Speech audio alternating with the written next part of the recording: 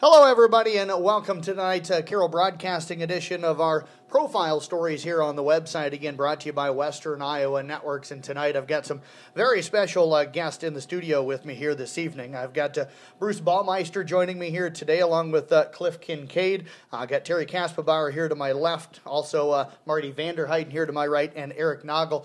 And we're going to be talking about a former Carroll Tiger in Aaron Bauman, who passed away here recently of cancer. But Aaron, an outstanding athlete to come through the Carroll High football program and athletics in general. And we just wanted to tell his story. And let's start off with Bruce over here to my left. Bruce, you said Aaron moved to town in the 7th grade. What's your first memory of meeting him? Really didn't know Aaron until he was out on the football field for us. Really, I'm actually a couple years older than Aaron, and had no idea who he was until he was out on the field with us, and got to know him real quick after that. What are some of the early stories then? How did he introduce himself to you? Was it a big hit or what happened? Well, he did run up the backside of me more than once. One of the first games, he actually, I was a center, so I had to do a lot of reach blocks, and I ended up on the ground one time, and on the way through the line, he stomped on the back of my leg, and I'm limping back to the huddle, and get back in the huddle, and I said, "Dang, Aaron, you stomped on my leg." And he's like, "You shouldn't have been down there." So he sounds like an intense guy, but I knew him a little bit, through his daughter in softball over the years, and just seems like one of the nicest guys as well you're going to meet, and one of those guys to maybe flip that switch when he stepped inside the white lines. Yeah, he was a real soft-spoken guy. Wasn't a rah-rah type of leader, but he was definitely a leader on our team, even as a young freshman. He led through example. He was always hardest working, never had the spotlight on him. He was always for the team, and always was one of the hardest workers you're ever going to see. Bruce, how difficult is it for an upperclassman to let a freshman maybe come in and take over leadership right away? Actually, a couple years prior to Aaron coming to the team, our football team was not very good, obviously, and we didn't have a real good team atmosphere at Carroll High. Terry Bauman came, and that helped change that a lot.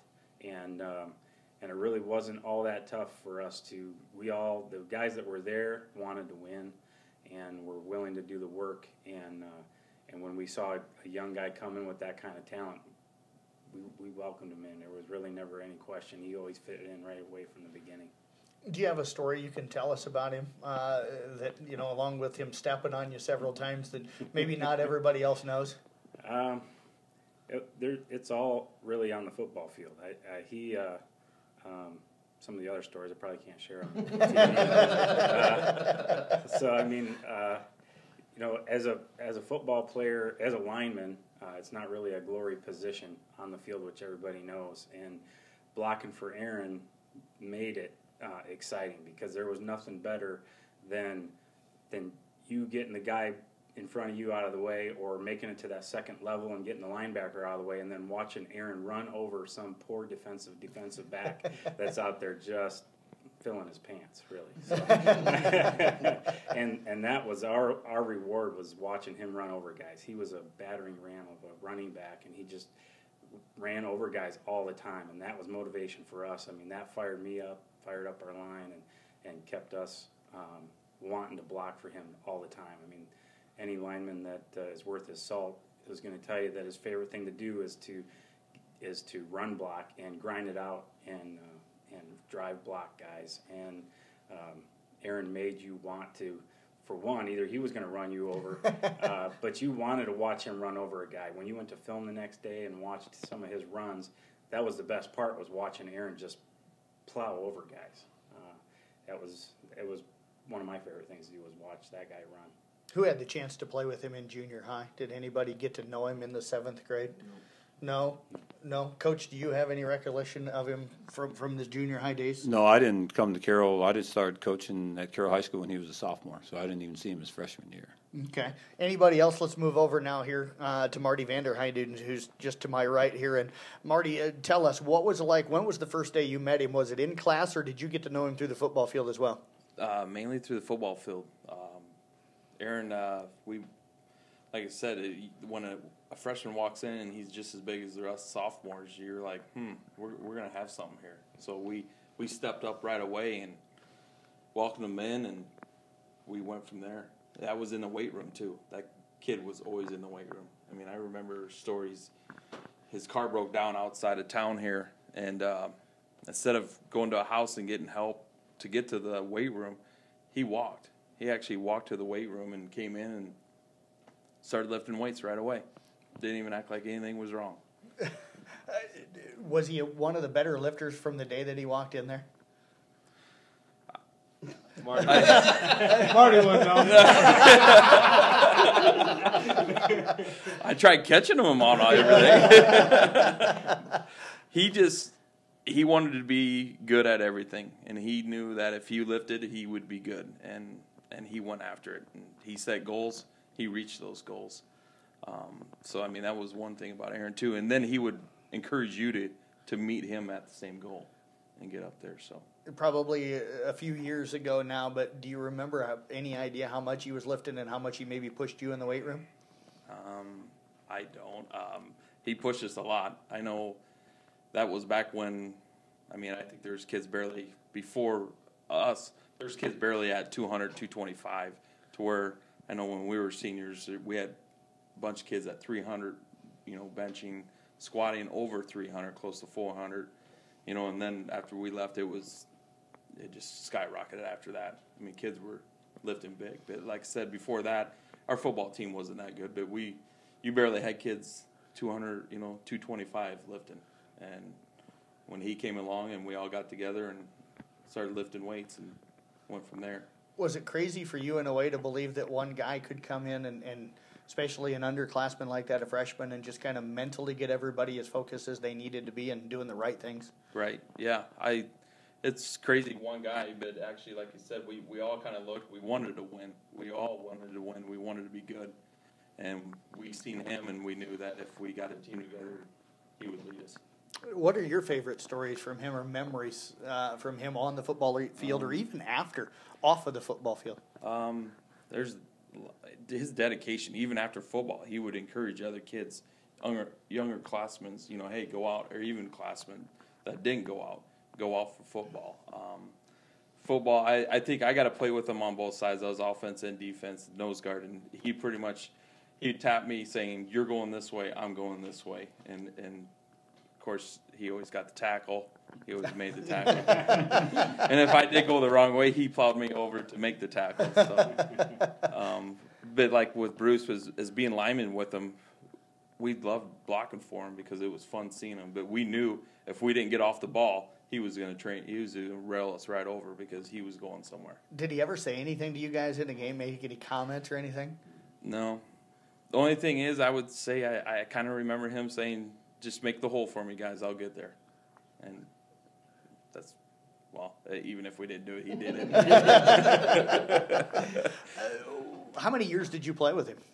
2 years. 2 years? Yep. How much better was he maybe as a sophomore than what he was even as a freshman?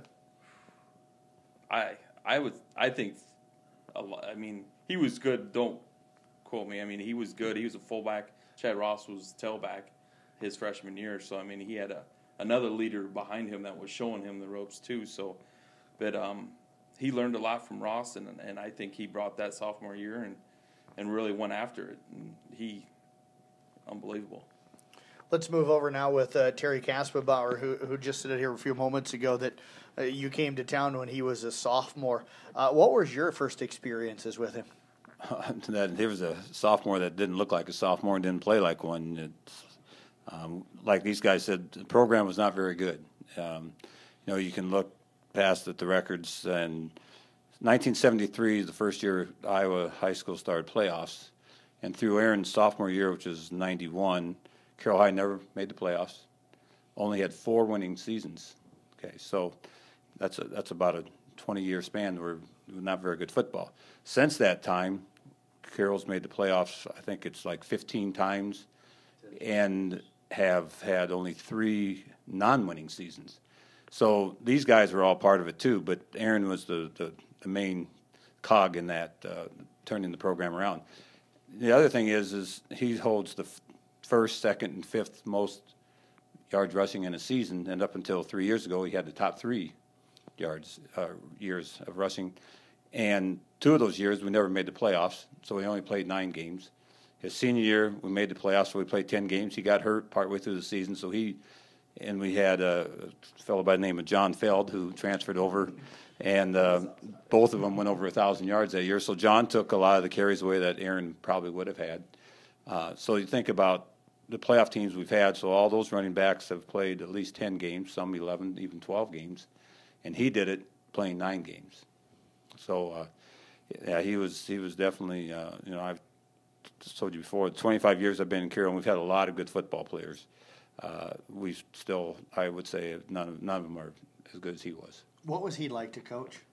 Oh, if he had 35 or 40 of those guys, a lot of state titles? Yeah, a lot of state titles, and we do this till we went into the grave. But he was a quiet leader, like these guys have said. You didn't hear a lot of rah-rah from him. He was quick to give credit to the other linemen, especially. And he was just he played both ways, fullback and middle linebacker, and was the leader of both sides of the ball. Punter, if we wanted him to return punts and kickoffs, he probably would have done that too. So, just one of those kids. And Marty talked about him walking to the weights. I remember one time him bringing a tractor, parking it out in the parking lot because he went to work before he came to the weights at 7 in the morning or whatever time we started back then. And he wanted to get there, didn't want to miss weights, so he just drove the tractor that he was on into town and parked it in the parking lot and came in and lifted weights. Have you had anybody that's been close to that, where they've been that dedicated over the years? Oh, not that I know of. No, not And you're talking, 20-some years ago, where weightlifting wasn't as common as it is now.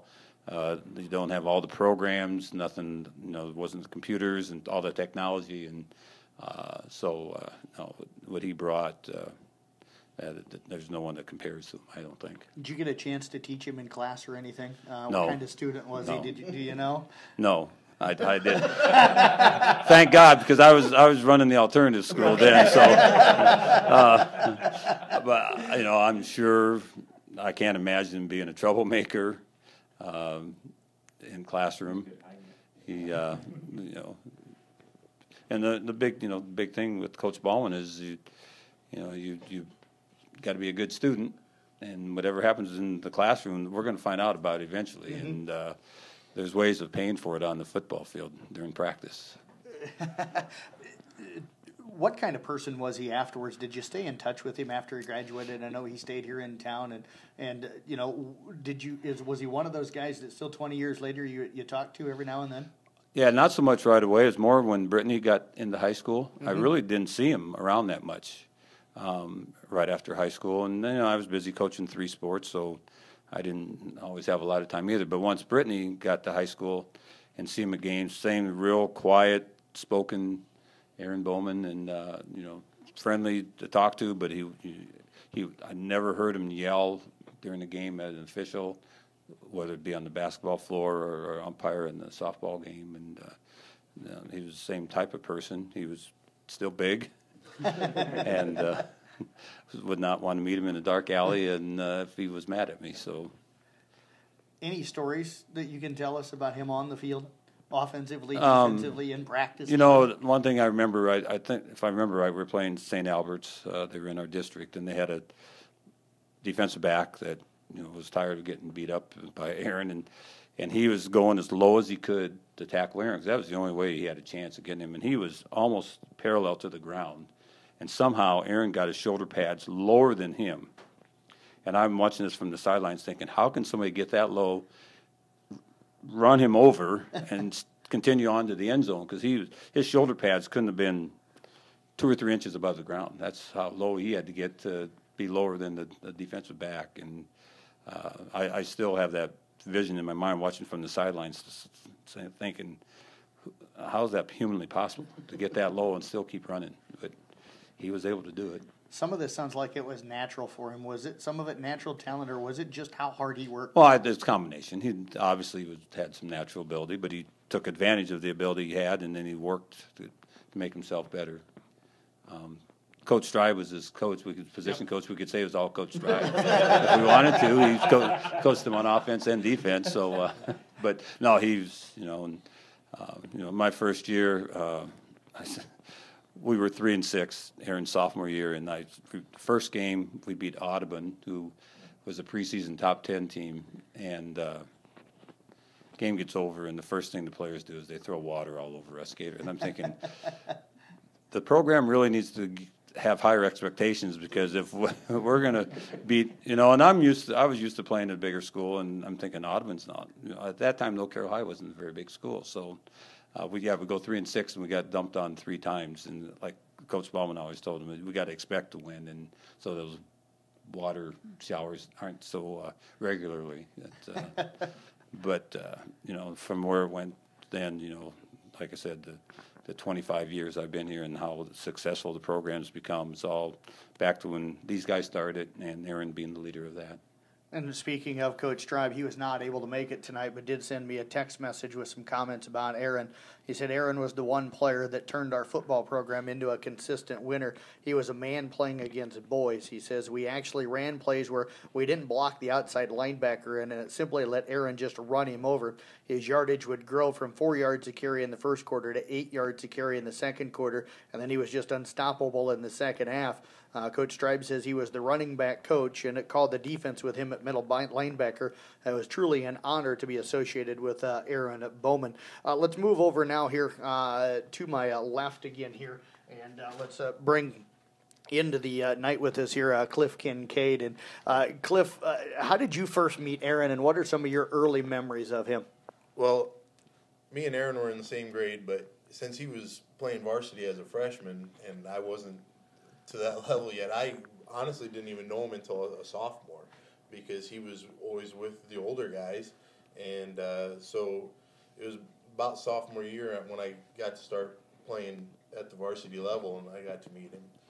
And as these guys talked about being on the field, what I remember of him is on the offensive side, he would smile a lot. He enjoyed running the ball. And if we had a play that went well, he'd come back with this smile, and he always had big teethy smile, and he'd be like, hey, let's do that one again. I enjoyed that. But on the defense side, and Eric, you know this by playing, there was no jokes. And I can remember the look in his eyes. I mean, it was like prey. I mean, he was like a hunter. I mean, it was all business. And I wasn't a very good defensive player, so I didn't play a lot. But I do remember the look, and he was very intense. Was he like that in practice as well? Did you go up against him much in practice? Yeah, he was business. I mean, it was a business to him, and business is good for him. Did you get a chance to get to know him off the field then, in the classroom and stuff? Talk a little bit about that. He was very quiet, like everybody said. He was funny, and not like a raunchy type funny like normal teenage boys would. And at times I imagine, but how I remember him, he was just he had a one-liner here or there, and but always respectful, never talked during class. That's how I remembered him during school. So a leader off the field as much as he was on? Yeah, and like Coach was saying, Terry Bauman always told us, we're team whether we're on the field or not. And if we had problems with each other off the field, we needed to resolve it before we got on the field, because we could never be a team on the field if we weren't a team off the field. Jeff Blankman with you here tonight, again talking about Aaron Bauman, a former Carroll High graduate and maybe the best football player ever at Carroll High School. And joining me here tonight, Bruce Baumeister again, Eric Nagl, Terry Kasperbauer, Marty Vanderheiden, and Cliff Kinkade. And right now we're talking with Cliff, giving everybody kind of a chance to talk about some of their favorite memories. Do you have a story, anything from a game or a practice that you kind of is a memory for you? Well, I remember, I believe it was Shenandoah we were playing, and Aaron got hurt because basically it was Aaron versus 11. I mean, as a lineman, these guys were correct. You leveled the guy in front of you, and then you kind of look up and see where Aaron's at. I mean, that's just the way it was. And I remember looking up, and he's carrying half the, if not over half, the Shenandoah kids down the field, and it was pretty amazing to see. And like I said, I was a little younger than these guys, so by the time I got there, got to be playing varsity anyway, we were starting to be good. And Aaron had always made it a point to say, hey, the line are they're the ones that give me the first couple yards, and then I go from there. You need to give them credit. So as these guys didn't get a lot of credit early on, I got to get a lot of that credit. So I always loved him for that. I mean, I made All-State my senior year, and if it wasn't for him and John Feld, I wouldn't have got that. You don't get that recognition. A good team breeds off of, good players breed off of other good players. What was it like for you to be a part of what really kind of started as the success came as you got up there to really start turning things around? It was awesome. I mean, I don't know how else to put it. I mean, outside of football, I mean that was what a lot of us had. We didn't have anything else, and we were kings at that time. I mean, in the school, because we were, like in my senior year, we were undefeated. It's a great feeling, and and Aaron was, like I said, we were all men amongst boys. It's the truth. We had a lot of good players, but he did stick out amongst above and beyond all the good players. Let's bring in now Eric Nagl, who's still on the Carroll coaching staff here. And Eric, your first memories of him, and what are some of your stories? Well, I have the different aspect. I was the youngest one of the group. All these guys were ahead of me, so I kind of hung out with the older boys. Aaron, these guys have all said it. He was just a quiet guy and didn't say much. But I mean, as soon as he put the shoulder pads and helmet and walked outside the building to go play, it was business. And I mean, when you're at practice, it wasn't joking around and having fun a little bit. You had fun by getting better, and everybody saw that you had fun by getting better. And it was a war. I mean, we battled each other, and it wasn't like, okay, don't hit Aaron because he's an All-State. He wanted to get hit. And if you didn't hit him, he'd get mad. You need to hit me because everybody else is going to hit me. So, you had that aspect of it, and you're scared to death. So you're like, all right, I'm going to give him everything I got. And I tried everything possible to hit him, and I hit him, and he'd get back up and look at me, and he'd hit me. I mean, just go back and forth. And he was just a quiet guy that went to work every day. What did you learn from him then? Did you take any of the way he played and try to incorporate that maybe into your style? Yeah, I played inside linebacker next to him for 2 years, sophomore. And then junior year when we were undefeated, and he was a leader. And that was back in the day when you got in the huddle and he'd look at the sideline and Coach Stride would give over the signals and back and forth. And he just took command of the huddle. I mean, when guys were there, it was shut up and listen. And it was just, and he said what it was, and you did what you needed to do. And all these guys said he wasn't rah-rah, get after it, scream in your face, grab you by the face mask. He was just like, let's go to work, punch the time clock and go to work. And, so you kind of took that aspect and tried to lead it on and carry it on as you're going through and just, and being a young sophomore when he was a junior and being a junior when he was a senior, they double-teamed him a lot, and I made a lot of tackles because of it. And, he never complained about it, and he never said anything. He just looked at me. He says, they're going to double me. You better make all the tackles. So it wasn't like you're gonna. It's you better. So it's okay if I don't. He's going to get upset and move over here, and then I'm going to get, So, I mean, he just showed you how to play the game. He played it the right way. I think John Feld said it the best when we were all sitting around after we heard he passed. And he probably said it the best, him and Heath. He was a 1%er. We talk about that, motorcycle gangs of 1%. He was a 1%. You're not going to find a guy like that in too many groups, and that's what he was. How difficult was it the year after he left to maybe have to try and follow what he had started? Well, these guys set the tone. I mean, they go 9-0, and we jumped to 3A, and everybody in my class, we were a little arrogant. I'm not going to say we weren't. But, we had big shoes to fill up. I mean, we started it. 3-6 to what were we 5-4 to 9-0, and then come back and you're like, all right, we're gonna make it, or 6-3, 6-3, not 5. So we go with that route, and then all of a sudden, here we are. You got to put the shoes on, and those were some big shoes to fill. I mean, Josh Tancredi played fullback for us at the time, and God bless him. He tried everything in his power to live up in those shoes, but Aaron was 6'3", 235 playing fullback, and John Feld was 5'10", 215, and our offensive line weighed 195 pounds. The other thing is we went from playing Griswold, Panora, Audubon, Missouri Shenandoah, Valley. Missouri Valley to Johnston, Boone, Norwalk. Waukee. So the competition level obviously went up, and going from 2A to 3A was a big step for us, and we probably got as much out of that team as we did the other three. We went 4-5 and competed in most of the games. We were right there, with not as much talent as we had the previous years, but to go in 4-5, just remember coaching back then is that we were not happy with the record, obviously, but we were happy with the effort we got from the kids and thought that 4-5 was better than we probably deserved with the talent we put on the field compared to who we were playing and making that step up from 2A to 3A. Did he ever come back after he graduated and stop in, visit practice or anything? Or No, he went to US. I know he went on a couple of college visits and then ended up at USD, South Dakota State. Yeah. Sorry, and then I think he got hurt. He hurt his knee or something, and then Michelle was pregnant with Brittany, their daughter, and so then and these guys know it. He just kind of vanished off the face. He was a quiet guy, and his close friends kind of knew him, but you never really knew who he was. So, I mean, Michelle would know more than anybody. He spent time with Michelle from day one. I mean, that's a guy that showed. I mean, you said it. He knew from the time he met his wife now that she was the one.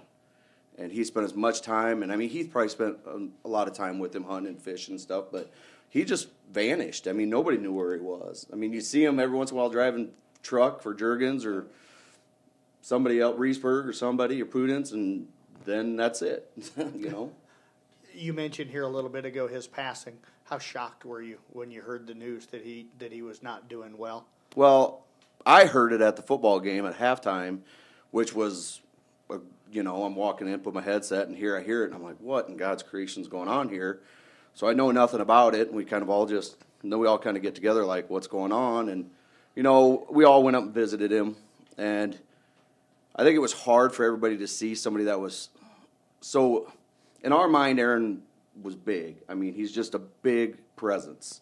And to see somebody so fragile and so, I mean, he wasn't giving up. I mean, no doubt in my mind. We all sat there. We all talked about it. If anybody was going to beat this, 7% beat it, he was going to be the one. I mean, we all, no doubt in our mind. And I think they found out in June, and all of a sudden, there it was. So we all thought. Yeah, he worked up a week before he went to the hospital. So, I mean, he was there to take care of his family, and, those guys kept him through, and we were shocked as anybody. Marty, let's move back over to you. And after you found out he was sick, what was it like for you? Kind of a reality check because I'm a little bit older, a couple years older than him, and like I said, the only times I've seen him too was driving semi, or I'd see him in the grocery store or something and just say hi. And when I heard about it, it hit home a little bit because we were so close, all of us guys back then because football, like I said, we didn't have much back then. Football brought us as a family, and he was the head family. And so when he went down, found out he had cancer, like Eric said, he's gonna beat it. He'll be all right, but we had to go see him. It brought chills to me because it's just like it can't be. He's an animal. There's no way that he can't go down like that. So it was tough, real tough. Bruce Baumeister back with us on the mic now. Bruce, what's things been like since he's passed? Have you guys gotten together and shared stories a few times and kind of shared memories? Got a headache from it. Yeah. We did. A group of us guys all got together. Some of them sitting here with me right now, and then also Aaron's father-in-law came down, and his his daughter's fiance. She's engaged to be married, and we all sat around and told stories, and some things we could talk about here, some things we can't. Some things we did talk about that night, but yeah, it was like therapy for all of us, because it was a shock. Aaron, being so young, he's got his daughter Brittany is the same age as my son, and she's 2 years younger than my daughter, and so he and I went to a lot of ASA softball stuff together, and saw each other a lot at those kinds of things. And Brittany and Michelle were his whole life, and Michelle was his high school sweetheart. They've been together since she might have been his first girlfriend. I don't know. And they've been together forever. And though Brittany and Michelle were his life, and he would do anything for those two. I didn't even know it, but he even built in the back of his garage, built the garage long enough so that way Brittany could practice pitching in the back of his garage. And, all you see is pictures of Brittany and him hunting together, and, it's just, it's tough to see that kind of stuff. With my own kids, it makes you think a lot about that kind of thing. So, Aaron was not only, we talked a lot about him being a great football player, but he was a great man. He was a good husband, great father. So he's the kind of person I would want my kids to grow up to be like. So he was a good guy. You said you got the chance to kind of be around him at some of the ASA softball stuff and stuff. What was he like there? Was he just the quiet Aaron that you always knew? Yeah. He would occasionally, come on, Brittany, need to pick it up. Or that's about as rowdy as he got in his hands. And Brittany would give him the look, like all teenage kids do. And I'm sitting there thinking, I would have said a lot more to my daughter. But he didn't need to. And, just like we said earlier, you just knew he didn't have to say much to get his point across. So, he was that way always. There was never any difference. He was really a no-nonsense kind of guy, and really salt of the earth type of person. Cliff, let's bring you back in for some more comments here tonight. The guys talk about how good of a guy he was. You guys have talked about how he keeps working and kept working through all of this. Does that surprise you at all? Not at all. Like Coach had said before, he brought a tractor in to lift weights, and I just remember I was one of the very few guys that could lift more than him. And the thing that really shocked me, and once as you get older and realize what work does to a person, he probably worked 30 hours a week and went to school and practiced and lifted weights. And I remember giving him a hard time one time because I was lifting more than him, and he was like, why don't you come with me and let's see, I'll load about 4 or 5 5-gallon buckets full of corn, and you show me how you're going to get them from one point to the other. And that was one thing. Aaron's hands, you guys, he had the most strongest hands of anybody I've ever known. When we get into, beating the crap out of each other, in the locker rooms and stuff like that, if he grabbed a hold of you, he just was very strong. I don't even know how else to say it, but to say that he worked right up to the end, there's no doubt in my mind that he did. He worked 30 hours. That's just crazy. I doubt that you see many kids doing that now. And I didn't do that. When football season was over, we'd get a job, make money till the next sport came along. He just kept on doing it, and he was a machine. And like Bruce said, he's somebody that you'd want your son to grow up to be. You really would. And as far as with Michelle and Brittany, he was.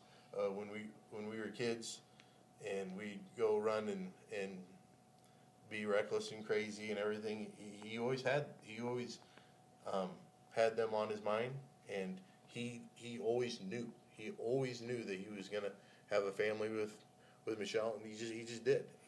That's probably the thing that made him a great father and athlete was Aaron. What Aaron knew, he knew, and that was all there was to it, and he was going to do it. Coach Kasperbauer, let's bring you back in. Any final thoughts on Aaron or the legacy that he's left at Carroll? Well, I think what I said before, about the way the program has evolved into since he was in high school, says a lot.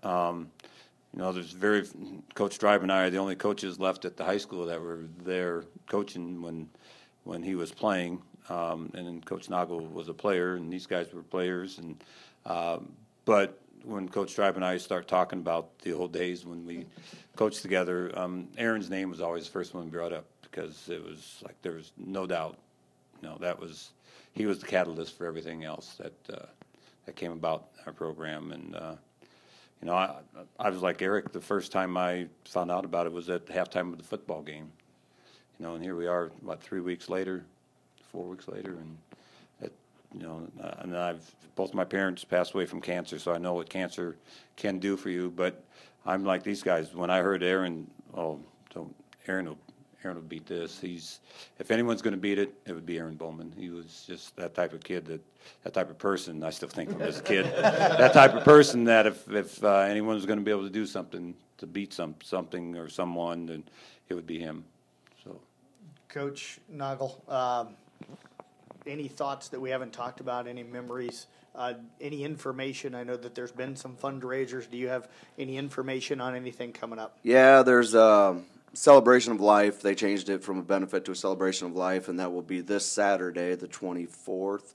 Litterdale Parish Hall from 4 to 6. It's a silent auction from 4 to 6, and then I think they're doing a live auction from 6 to 7.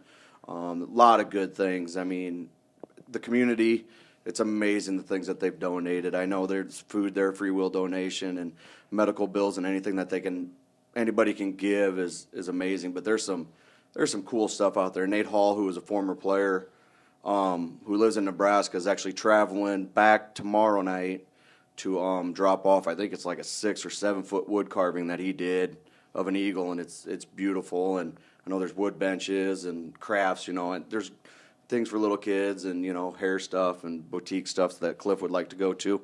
But I mean, so that's going to be that night, and then I don't know if they still have the Fund Me page or anything, but I think they'll take any donation that's possible. I know there's a gun drawing that all of us have tickets. If you need tickets, you can get a hold of us at any time or get a hold of you, and we'll find a way. But heck, you can show up at the banquet, I think, and turn them in and buy them there. So that'll be this Saturday, and then just as much as we can to help the family. And I know if they were here, they would say thank you. There's not enough. I mean, on behalf of them, we'll say thank you for the community giving as much as they have. This Carroll community is great for that, and it just goes to show what type of person Aaron was, that we go out and ask, and there's no questions. They're like, might not have known him, but I heard of him, and sometimes that's all you need. Guys, anybody else got anything they want to add about Aaron Bauman? All right, thank you very much, guys. Again, joining me here tonight, Bruce Baumeister, Cliff Kinkade, Marty Vanderheiden, Eric Nagl, and Terry Kasperbauer. This is Jeff Blankman saying thank you very much for listening to the story of Aaron Bauman.